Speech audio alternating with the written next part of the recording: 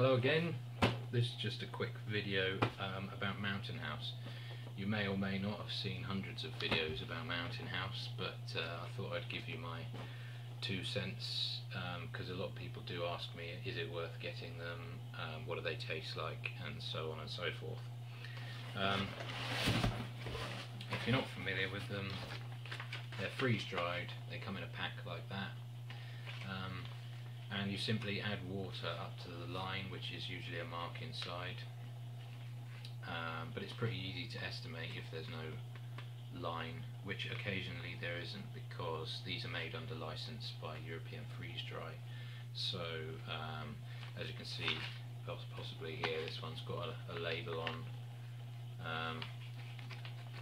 to make it more pertinent to whichever ingredients are used here, I guess. As far as taste, they get mixed reviews. From my personal point of view, I eat relatively healthy, so I'm not used to this intensely stimulating high fructose corn syrup, MSG, sort of salty ready meals and stuff. And so for me, I don't find they need extra flavour. Other people do find, you know, oh, they've not got enough flavour, they need to carry salt with them, chilies, other stuff. Personally, if you eat well, you should find that most of them taste pretty nice. As for which ones do taste nice and which don't, the 3 I tend to avoid, just again personal preference. The salmon and potato one is not particularly great, it is a bit bland, and the potato has a weird texture. The egg and ham I think is a breakfast option. I find that really salty and quite runny. I mean, again, if you're in the field and you're knackered and you need some calories, you'll lap it up. And finally, what's the other one I'm not keen on?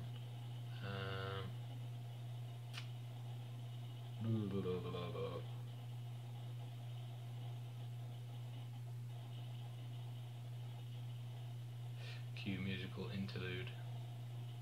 Never mind. The 2 that I do really like though, chicken tikka curry. It's not as spicy as I would have a normal curry, but it's spicy enough to taste some spice, and the actual flavour is really nice. And the spaghetti bolognese is pretty good.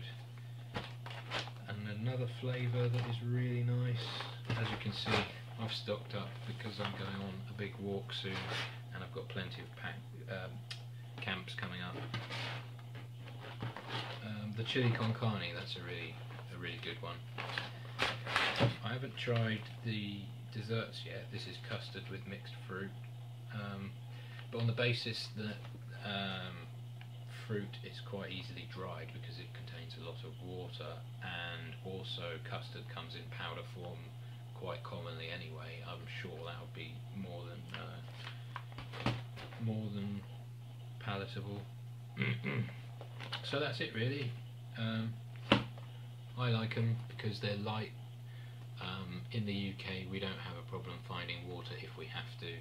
You're never far away from a shop or a river, and it rains pretty frequently as well. So the fact that they're freeze dried and lightweight is useful, and it means that any water that you don't need for them you can save for other things. They're quick and convenient, basically as quick as you can boil water and then wait a few minutes while you're packing that stuff away for it to rehydrate and the water to get back in there. That's it, your meal's done.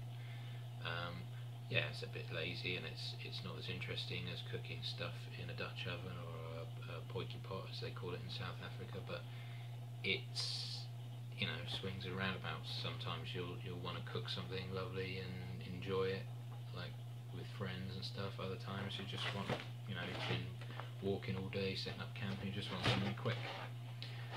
So that's my take on it. I hope you find it useful. And that's it. Cheers.